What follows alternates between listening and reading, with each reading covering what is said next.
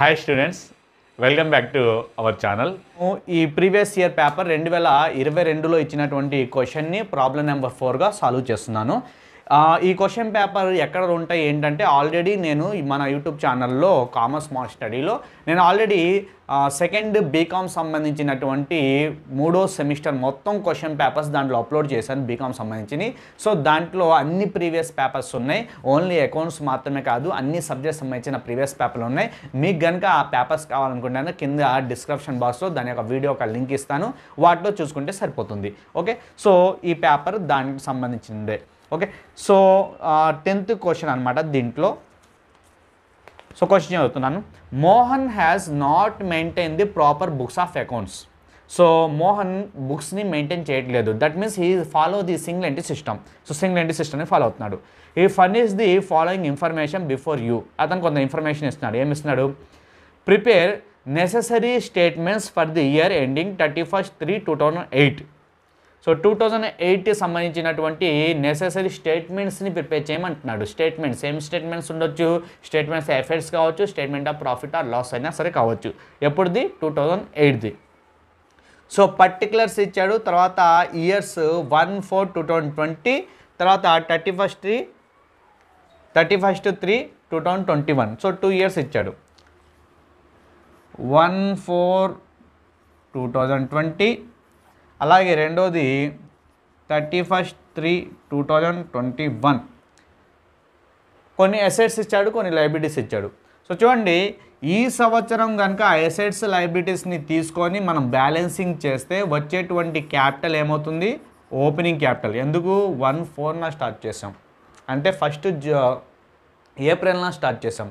First ఏప్రిల్న start చేస్తే అదేమవుతుంది? Opening capital. So ఇక్కడ ఇచ్చినటువంటి అసెట్స్ లయబిలిటీస్ని తీసుకొని మనం చేస్తే కనుక వచ్చేటువంటి క్యాపిటల్ ఓపెనింగ్ క్యాపిటల్ అవుతుంది. అలాగే 31 March 2021లో ఉండేటువంటి అసెట్స్ లయబిలిటీస్ని తీసుకొని మనం బ్యాలెన్సింగ్ చేస్తే వచ్చేటువంటి అమౌంట్ బ్యాలెన్సింగ్ ఫిగర్ ఏమవుతుంది? క్లోజింగ్ క్యాపిటల్ అవుతుంది. So opening capital 1/4/2020, closing capital 31 March 2021. అంటే 20 ఏప్రిల్ నుండి స్టార్ట్ అయ్యి 31 March 2021 దాకా ఉంటుందన్నమాట. అంటే వీళ్ళు ఏ ఇయర్ని ఫాలో అవుతున్నారు? అకౌంటింగ్ ఇయర్ని వీళ్ళు ఫాలో అవుతున్నారు, ఫినాన్షియల్ ఇయర్ని వీళ్ళు ఫాలో అవుతున్నారు. ఓకే, సో ఏమేమి ఇచ్చాడు అంటే క్యాష్ ఇన్ హ్యాండ్ ఇచ్చాడు. క్యాష్ ఇన్ హ్యాండ్ అనేది అసెట్. మనకి మినిమం నాలెడ్జ్ ఉండాలి, ఏది అసెట్ ఏది లయబిలిటీ అనేది. Okay, so cash in hand అనేది asset. Next cash bank over draft ఇచ్చాడు. బ్యాంక్ ఓవర్ డ్రాఫ్ట్ అంటే ఏంటి? బ్యాంక్ నుండి మనం డబ్బులు అప్పు తెచ్చుకున్నాం. ఓవర్ డ్రాఫ్ట్ అంటే అప్పు. ఓకే, సో ఎక్స్ట్రా అమౌంట్ని విత్డ్రా చేసుకుంటే దాన్ని ఏమంటాం? ఓవర్ డ్రాఫ్ట్ అంటాం. సో అప్పు ఇచ్చాడు అంటే లయబిలిటీ ఇచ్చాడు. నెక్స్ట్ స్టాక్ ఇచ్చాడు. సో ఎప్పుడైనా సరే క్వశ్చన్ పేపర్ ఇలా ఇచ్చినప్పుడు మనం ఏం చేయాలంటే వాటిలో ఏది అసెట్ ఏది లయబిలిటీ ముందు వాటిని మనం డివైడ్ చేసుకోవాలి. సో ఎప్పుడైతే మనం స్టేట్మెంట్స్ ఆఫ్ అఫైర్స్ గీసుకుంటామో వెంటనే ఇది అసెట్ ఇది లయబిలిటీస్ అని పోస్ట్ చేయడానికి అనువుగా ఉంటుంది. కాబట్టి ముందుగానే మనం ఏది అసెట్ ఏది లయబిలిటీ ముందుగానే మనం ఫిక్స్ చేసుకోవాలి. సో స్టాక్ ఇచ్చాడు. స్టాక్ అనేది అసెట్. నెక్స్ట్ క్రెడిటార్స్ అనేది లయబిలిటీ. ఓకే, క్రెడిటార్స్ అంటే ఎవరు? మనం వాళ్ళకి డబ్బులు ఇవ్వాలి, వాళ్ళు ఎప్పుడో మనకి అప్పిచ్చారు, మళ్ళీ మనం రిటర్న్ చేయాల్సి ఉంది. ఓకేనా? So liability. తర్వాత డెటార్స్ అంటే మన దగ్గర నుండి వాళ్ళు ఏదో అప్పు తీసుకున్నారు, మళ్ళీ వాళ్ళు మనకి డబ్బులు ఇవ్వాలి. కాబట్టి డెబిటార్స్ కూడా మనకి అమౌంట్ అనేది ఇవ్వాలి, వాళ్ళు అసెట్ అవుతారు. నెక్స్ట్ బిల్స్ రిసీవబుల్ అంటే డబ్బులు రావాలి, అసెట్. బిల్స్ పేబుల్ మనం పే చేయాలి బిల్ని, లయబిలిటీ. నెక్స్ట్ బిల్డింగ్స్ అంటే అసెట్. తర్వాత ఫర్నిచర్ ఏంటిది? అసెట్. ఓకే, సో అసెట్స్ ఏంటి, లయబిలిటీస్ ఏంటి, దాని ప్రకారం మనం ఒక్కొక్కటి చేద్దాం. సో ఇక్కడ 3 steps ఉన్నాయి మనం చేయాల్సింది. ఒకటి statements of effects for the opening capital, రెండోది statements of effects for the closing capital, మూడోది ప్రాఫిట్ ఆర్ లాస్ కోసం statements of profit or loss. So 3 steps మనం ప్రిపేర్ చేసుకోవాలి. తర్వాత కొన్ని అడ్జస్ట్మెంట్స్ ఇచ్చాడు. ఏమేమి అడ్జస్ట్మెంట్స్ ఉన్నాయి? His drawings during the year 750 per month. So ఒక్కొక్క మంత్కి 750 చొప్పున విత్డ్రా చేసుకున్నారు. పర్ మంత్ ఇచ్చాడు కాబట్టి మనం ఏం చేయాలి? ఇంటూ 12 చేసుకుంటే కనుక అప్పుడు మనకి ఫర్ ఇయర్ వస్తుంది. ఇది ఎక్కడ యూజ్ చేస్తాం? Statements of profit or లాస్లో use చేస్తాం. తర్వాత డిప్రిషియేషన్ ఆన్ ది బిల్డింగ్ మీద 5% డిప్రిషియేషను, ఫర్నిచర్ మీద 10% డిప్రిషియేషన్ ఇచ్చాడు. ఓకే, ఇవి ఎక్కడ చేయాలి? డిప్రిషియేషన్లు క్లోజింగ్ బ్యాలెన్స్ షీట్లో చేయాలి. క్లోజింగ్ బ్యాలెన్స్ షీట్ అంటే స్టేట్మెంట్స్ ఆఫ్ ఎఫెక్ట్స్ ఎండింగ్లో చేసేటువంటి దాంట్లో మనం చూసుకోవాలన్నమాట. అంటే క్లోజింగ్ క్యాపిటల్ ఎక్కడైతే క్యాలిక్యులేట్ చేస్తామో ఆ బ్యాలెన్స్ షీట్లోనే ఆ స్టేట్మెంట్స్ ఆఫ్ ఎఫెక్ట్స్లోనే మనం ఈ అడ్జస్ట్మెంట్స్ అనేవి చేయాలి. Next doubtful debts, reserve for bad debts అంటే ఆర్బిడి ఇచ్చాడు 5% డేటాస్ మీద క్యాలిక్యులేట్ చేయాలి. సో ఇవి వాడు ఇచ్చినటువంటి మొత్తం ప్రాబ్లమ్. సో ప్రాబ్లం చూసిన వెంటనే చదివితే ఒకసారి టోటల్గా ఏమేమి చేయాలి మనం యాక్టివిటీస్ అనేది మనకి తెలిసిపోవాలి. ఓకేనా. సో 3 స్టెప్స్ మనం ప్రిపేర్ చేయాలి. So step number 1 statements of affairs. ఎప్పుడుది ఇది 1/4/2020. ఓకేనా. సో స్టార్ట్ చేద్దాం. 3 స్టెప్స్ అని చెప్పుకున్నాం. దానిలో ఫస్ట్ స్టెప్ చేస్తున్నాను. ఇది solution for the 4th problem.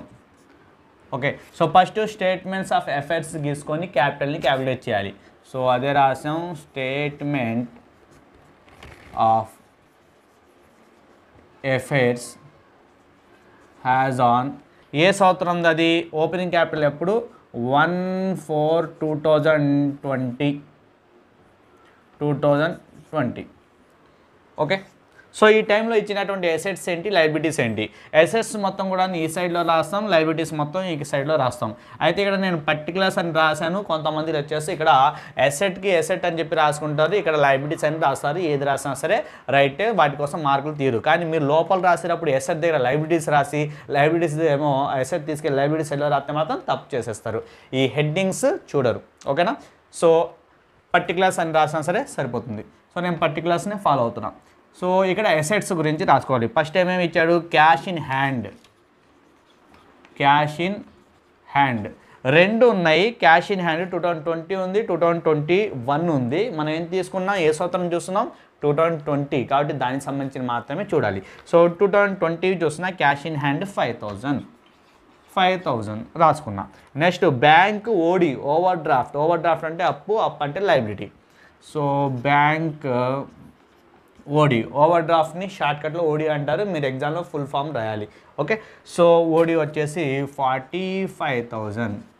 Next stock asset ఇటువైపు stock 60,000 60,000.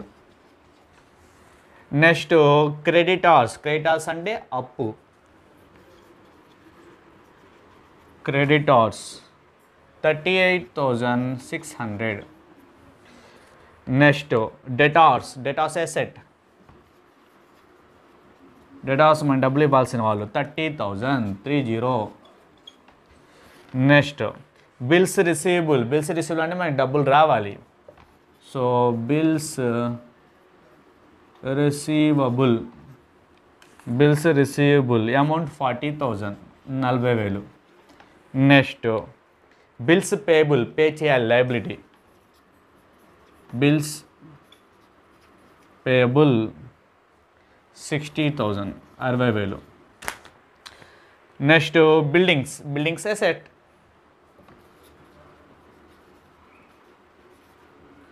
Buildings 50,000 50. Next furniture is also asset. Furniture 5,000. So 2020కి సంబంధించినటువంటి అన్ని అసెట్స్ లయబిలిటీస్ని మనం పోస్టింగ్ చేసేసుకున్నాం. సో ఇప్పుడు మనం అసెట్స్ మొత్తాన్ని టోటల్ చేసి తర్వాత లయబిలిటీస్ మొత్తాన్ని టోటల్ చేసి అసెట్స్లో ఉండి లయబిలిటీస్ని తీసేస్తే మనకి క్యాపిటల్ ఎంత అనేది తెలిసిపోతుంది. టోటల్ 1,43,600. 1,43,600. నెక్స్ట్ అసెట్స్ సైడ్లో టోటల్ చేస్తున్నాం. సో అసెట్స్ సైడ్ టోటల్ చేస్తే మనకు వచ్చినటువంటి అమౌంట్ వచ్చేసి 1,90,000. సో 1,90,000 చెప్పాను కదా, అసెట్ సైడ్ ఎప్పుడు కూడా ఎక్కువే ఉంటుంది. ఓకేనా, గుర్తుపెట్టుకోండి. ఎందుకు, మనం ఇక్కడ బ్యాలెన్సింగ్ చేయాలి కాబట్టి. సో అసెట్ సైడ్ టోటల్ చేస్తే 1,90,000 వచ్చింది. So asset side 1,90,000. So asset side 1,90,000 ఉండి టోటల్ చేస్తే సరిపోతుంది. కానీ లయబిలిటీ సైడ్ 1,90,000 రాలా. ఎంత వచ్చింది, 1,43,600 మాత్రమే వచ్చింది. అంటే కొంత బ్యాలెన్స్ తగ్గింది. ఆ బ్యాలెన్స్ ఏమవుతుంది, మనకి క్యాపిటల్ అవుతుంది. ఓకేనా. సో ఆ క్యాపిటల్ బ్యాలెన్స్ ఎంతో మనం చూద్దాం. సో 1,90,000లో నుండి 1,43,600ని మైనస్ చేయండి. చేస్తే ఎంత వచ్చింది, 46,400. సో ఈ 46,400 ఏంటిది, క్యాపిటల్. ఓకేనా. సో ఈ వచ్చినటువంటి 46,400 ఏమవుతుంది, క్యాపిటల్ అవుతుంది. క్యాపిటల్. ఓకేనా, బ్రాకెట్లో బ్యాలెన్సింగ్ ఫిగర్. అయితే ఇది ఏ క్యాపిటల్, ఇది ఓపెనింగ్ క్యాపిటలా క్లోజింగ్ క్యాపిటలా, ఎప్పుడు చేసాం మనం 1/4/2020 చేసాం. సో 1/4/2020 అంటే ఓపెనింగ్ క్యాపిటల్ కాబట్టి వచ్చినటువంటి బ్యాలెన్స్ ఏంటి, ఇది ఓపెనింగ్ క్యాపిటల్ అనమాట.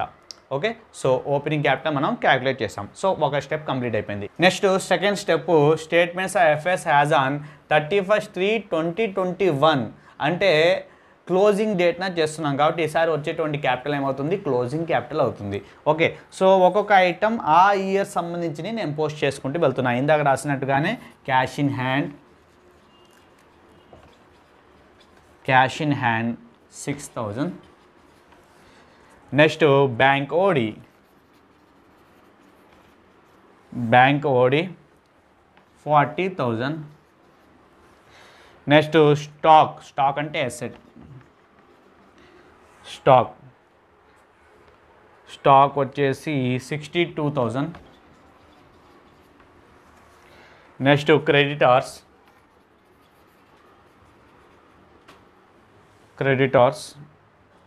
37,200.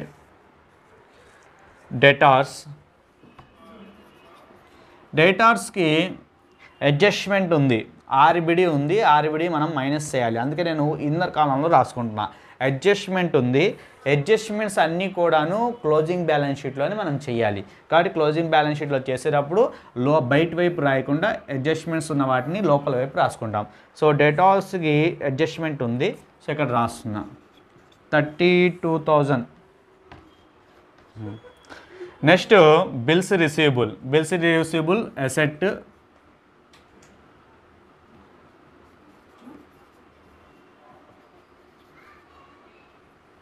Bills receivable 38,000. కొంచెం ప్లేస్ వదులుకున్నాను డేటాస్ కింద, ఎందుకంటే దాని కింద అడ్జస్ట్మెంట్ ఉంది కాబట్టి కొంచెం ప్లేస్ వదులుకున్నా. ఇన్నర్ కాలం రాసుకున్నాం, అడ్జస్ట్మెంట్ ఉందని కొంచెం ప్లేస్ వదులుకున్నాం.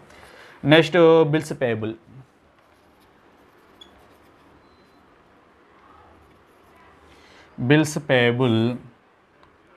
57,000. నెక్స్ట్ బిల్డింగ్స్ అసెట్ అయితే బిల్డింగ్స్ మీద డిప్రిషియేషన్ ఛార్జ్ చేయాలి అంటే అడ్జస్ట్మెంట్ ఉంది. అడ్జస్ట్మెంట్ ఉన్న అన్నీ కూడాను ఇన్నర్ కాలంలో రాసుకోండి. అడ్జస్ట్మెంట్స్ ఉన్నవన్నీ కూడాను ఇన్నర్ కాలంలో రాసుకోండి. ఉంది కాబట్టి ఇన్నర్ కాలంలో రాసుకుంటున్నాను 50,000. అడ్జస్ట్మెంట్ లేకపోతే అవుటర్ కాలం, అడ్జస్ట్మెంట్ ఉంటే ఇన్నర్ కాలం. నెక్స్ట్ ఫర్నిచర్ మీద కూడాను అడ్జస్ట్మెంట్ ఉంది, అందుకే దీన్ని కూడాను ఇన్నర్ కాలంలో రాస్తున్నా. కొంచెం ప్లేస్ చదువుకున్న బిల్డింగ్స్కి అడ్జస్ట్మెంట్ ఉంది. ఫర్నిచర్ 5,000, ఇది కూడా ఇన్నర్ కాలంలో రాసుకున్నాం. ఓకే, సో ఇప్పుడు ఒకసారి నేను అడ్జస్ట్మెంట్లు చదువుతున్నాను. అడ్జస్ట్మెంట్ ఏమున్నాయి, ఒకటి drawings దేనిది, statements ఐఎఫ్ఎస్ది. So statement IFS వచ్చినప్పుడు అక్కడ చేద్దాం. తర్వాత ఏం చెప్పారు, depreciation on buildings at 5%.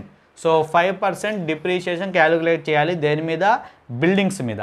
So buildings చూడండి, బిల్డింగ్స్ ఎంత ఉన్నాయి 50,000. ఈ 50,000 మీద 5% క్యాలిక్యులేట్ చేయాలి. 5% ఎలా క్యాలిక్యులేట్ చేస్తాం, ఇదన్నీ మీరు స్టార్టింగ్లో నేర్చుకొని ఉంటారు. సో 50,000 బిల్డింగ్స్ అమౌంట్ ఇంటూ 5% అన్నాడు కాబట్టి 5/100. ఓకేనా, సో 5/100 లేదా క్యాల్సీలో పర్సంటేజ్ ఉంటుంది, ఆ పర్సంటేజ్ క్యాలిక్యులేట్ చేస్తే సరిపోయింది. సో 50,000 ఇంటూ 5%, పర్సంటేజ్ సింబల్ ఉంటుంది. సో 50,000 ఇంటూ 5 కొట్టి పైన పర్సంటేజ్ క్యాలిక్యులేట్ చేస్తే డైరెక్ట్గా అమౌంట్ మీకు వచ్చేస్తుంది. ఓకే, సో బిల్డింగ్స్లో నుండి డిప్రిషియేషన్ మైనస్ చేయాలి. సో డిప్రిషియేషన్ అంటే వాడేయడం వల్ల దాంట్లో వాల్యూ తగ్గిపోయింది యూజెస్ వల్ల. సో డిప్రిషియేషన్ 5% ఇందాక క్యాలిక్యులేట్ చేస్తాం, ఇంటూ ఎలా చేయాలో నేను చెప్పాను. సో ఇంటూ చేస్తే 2,500 వచ్చింది. ఈ 2,500ని మైనస్ చేయాలి. ఓకేనా, డిప్రిషియేషన్ అంటే వాల్యూ తగ్గిపోవడం కాదు, తగ్గినట్టుగా చూపించాలి. అంతకుముందు 50,000 ఉండేది, వాడేయడం వల్ల 2,500 తగ్గిపోయింది. సో మైనస్ చేస్తే 47,500. నెక్స్ట్ రెండో అడ్జస్ట్మెంట్, డిప్రిషియేషన్ ఆన్ ఫర్నిచర్ మీద డిప్రిషియేషన్ ఉంది. సో ఫర్నిచర్ మీద డిప్రిషియేషన్ ఎంత 10%. సో 10% మైనస్ చేయాలి. సో మైనస్ డిప్రిషియేషన్ ఎంత 10%. 5,000 ఉంది, 5,000 మీద 10% ఎలా క్యాలిక్యులేట్ చేస్తాం, 5,000 ఇంటూ 10% అనమాట. ఓకేనా, సో 10% ఎంత 500. సో 500 మైనస్ చేయండి 4,500. సో 2వ అడ్జస్ట్మెంట్ కూడా కంప్లీట్ అయిపోయింది. తర్వాత 3వ అడ్జస్ట్మెంట్ ఏమి ఇచ్చాడు, reserve for doubtful dates. Doubtful dates అంటే ఆర్బిడి అంటాం దాన్ని షార్ట్కట్లో. 85% అండి సండే డేటాస్. సో ఆర్బిడి దేని మీద క్యాలిక్యులేట్ చేయాలి, డేటాస్ మీద క్యాలిక్యులేట్ చేయాలి. సో డేటాస్ ఎంత ఉన్నారు 3200. సో దీంట్లో నుండి ఆర్బిడి అంటే reserve for doubtful days RDD. Okay, నేను షార్ట్కట్లో రాస్తే ఎగ్జామ్లో షార్ట్కట్లో రాస్తే మార్కులు తగ్గిపోతాయి. Okay, so RDD reserve for doubtful days అని క్లియర్గా రాయాలి. ఎంత పర్సెంట్ క్యాలిక్యులేట్ చేయాలి, 5% క్యాలిక్యులేట్ చేయాలి. సో 5% క్యాలిక్యులేట్ చేయండి. 32,000 × 5 డివైడెడ్ బై 100. సో 1600 వచ్చింది. 1600ని మైనస్ చేయండి. 32,000లో నుండి 1600ని మైనస్ చేస్తే 30,400 వచ్చింది. 30,400. ఓకే, సో 30,400 మన అడ్జస్ట్మెంట్ కూడా కంప్లీట్ అయిపోయినాయి. సో ఇప్పుడు మనం ఏం చేస్తాం, టోటల్ చేసేస్తాం. ఓకేనా, సో టోటల్ చేయండి. అసెట్ సైడ్ టోటల్ చేస్తే ఎంత వచ్చింది, లయబిలిటీ సైడ్ టోటల్ చేస్తే ఎంత వచ్చింది ఒక చోట రాసుకుందాం. సో మొత్తం టోటల్ చేస్తే, సో లయబిలిటీస్ మొత్తాన్ని టోటల్ చేస్తున్నాం. 40,000, 37,200, 57,000. ఈ మూడింటిని యాడ్ చేసుకుంటే వచ్చింది 1,34,200 అమౌంట్ వచ్చింది. తర్వాత అసెట్స్ ఇవన్నిటిని యాడ్ చేసుకున్నామండి. ఆఫ్టర్ అడ్జస్ట్మెంట్స్ ఉన్నటువంటి అసెట్స్ మొత్తాన్ని యాడ్ చేస్తున్నాం. యాడ్ చేసుకుంటే 1,88,400 వచ్చింది. ఓకే, సో ఇదే హైయెస్ట్ చెప్పాం కదా, ఎప్పుడు కూడాను అసెట్ సైడ్లో ఉన్నదే ఎక్కువ అమౌంట్ ఉంటుంది. ఓకేనా, సో దాంట్లోదే ఎక్కువ ఉంటుంది. ఓకే, సో దీంట్లో వచ్చేపాటికి ఇప్పుడు ఏం చేసాం, ఎంత 1,88,400 హైయెస్ట్. సో రెండిట్లో కూడా అదే చేసుకున్నాం, 1,88,400. ఈ మొత్తం టోటల్ చేస్తే 1,88,400 సరిపోతుంది. బట్ ఇక్కడ సరిపోవట్లేదు. సో ఎంత గ్యాప్ వచ్చిందో అది మనం చూసుకోవాలి. సో 1,88,400లో నుండి 1,34,200 మైనస్ చేసేయాలి. సో మైనస్ చేసేస్తే ఇక్కడ మనకి బ్యాలెన్సింగ్ ఫిగర్ వస్తుంది. ఆ బ్యాలెన్సింగ్ ఫిగర్ ఏమవుతుంది, క్యాపిటల్ అవుతుంది. ఓకేనా, so capital balancing figure. So capital calculate చేయాలి. సో బ్యాలెన్సింగ్ చేయండి. సో 1,88,400లో నుండి 1,34,200ని మైనస్ చేస్తున్నాం. మైనస్ చేస్తే 54,200 వచ్చింది. 52,400 వచ్చింది. సో ఇదేంటిది, క్లోజింగ్ క్యాపిటల్. ఎందుకు, ఎప్పుడు ఇది స్టేట్మెంట్స్ 31/3/2021. అడ్జస్ట్మెంట్స్ ఏమైనా ఉంటే కనుక క్లోజింగ్ దాంట్లో చేయాలి. ఓపెనింగ్లో ఎటువంటి అడ్జస్ట్మెంట్స్ చేయకూడదు. ఓకే, సో క్లోజింగ్ క్యాపిటల్ కూడా మనకి వచ్చేసింది.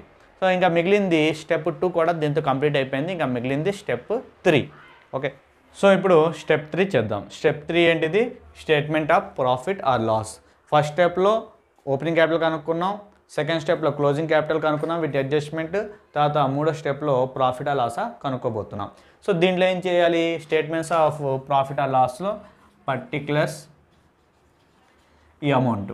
ఓకే, సో ఫస్ట్ తీసుకోవాల్సింది క్లోజింగ్ క్యాపిటల్. క్లోజింగ్ క్యాపిటల్ అంటే ఎప్పుడుది, మనం ఇందాక చేసాం స్టెప్ 2లో చేసాం క్లోజింగ్ క్యాపిటల్ గురించి.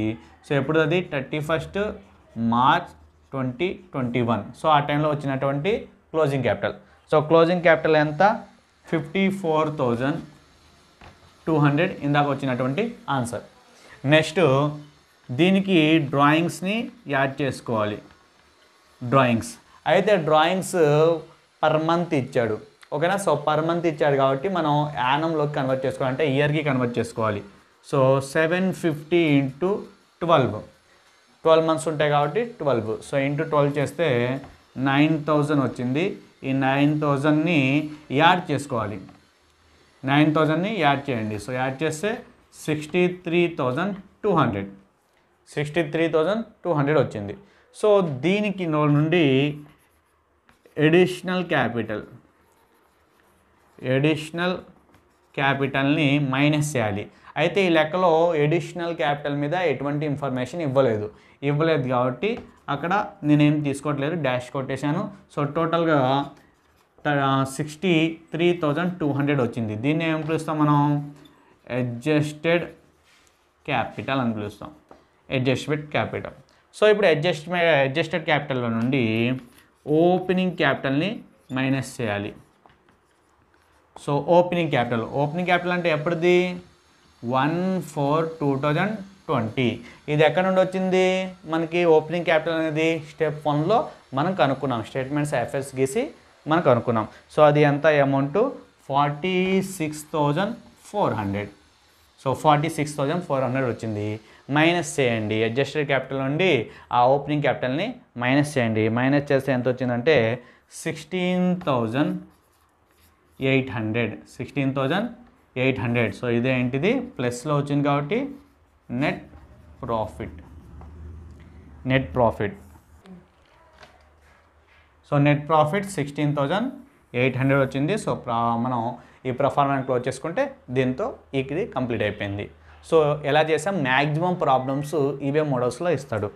ఓకే, సో ఈ ప్రాబ్లం మీకు అండర్స్టాండ్ అయితే కనుక, ఇది మీరు తెలుసుకుంటే కనుక మ్యాక్సిమం మీరు ఇచ్చేటువంటి ప్రాబ్లమ్ని, సింగిల్ ఎంట్రీ నుండి ఇచ్చేటువంటి ప్రాబ్లమ్ని మీరు చేయగలరు.